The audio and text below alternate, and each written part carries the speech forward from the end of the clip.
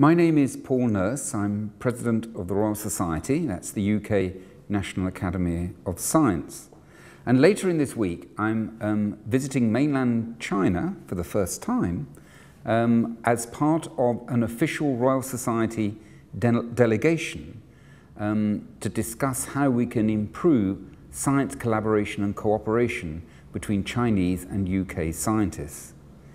The Royal Society has actually had a very long-term relationship with China and Chinese scientists. This stretches back to the 18th century when we received specimens of seeds and plants, for example, and how they might be used for various purposes, including cooking, but also for medicines.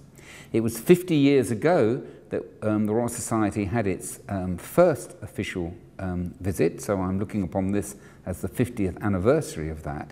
And of course, since that time, the contacts between the two countries have been hugely increased. The Fellow of the Royal Society and English biochemist Joseph Needham was really the first British person to fully understand all that Chinese science has contributed over the years, and he's written a number of books when he was publishing about this issue, and I was privileged to hear him speak in the 1970s when I was a student. So there's a good historical background for our links, and I'm very excited about going. The scientific contacts between the Royal Society and the Chinese Academy of Science and other Chinese scientists takes various forms. We have a number of exchange schemes. Indeed, Chinese scientists are the most highly represented of any nation on our premier exchange fellowship scheme, Newton Fellowships. Chinese scientists are involved in the publishing of and writing articles for our journals, and we also have foreign members in China. It is my hope that we can improve those collaborations, improve those exchanges, improve more work between our two countries, and also to get more foreign members from China into the Royal Society. I'm going to give a couple of speeches whilst I'm in China.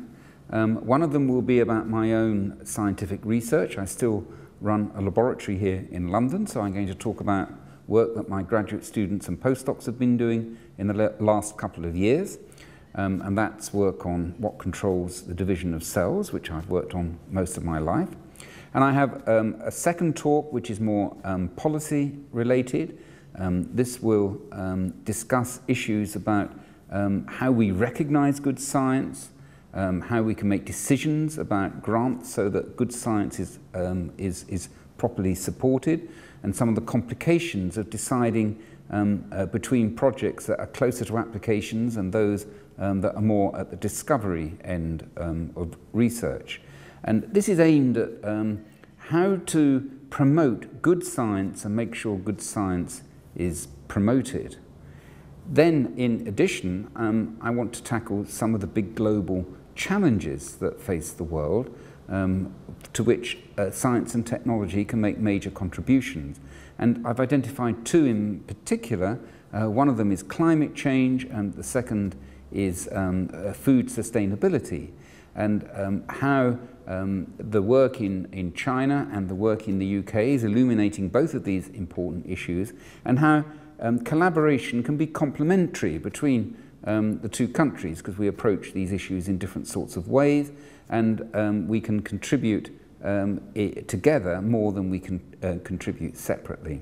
And then finally, I'm going to consider how we can improve our collaborations, improve our contacts, and indeed use science as a sort of diplomatic tool, because scientists across the world use the same language, we think in the same sorts of ways, and it's a way of reducing the barriers between countries and influencing areas outside science because of the success that scientific contacts can make.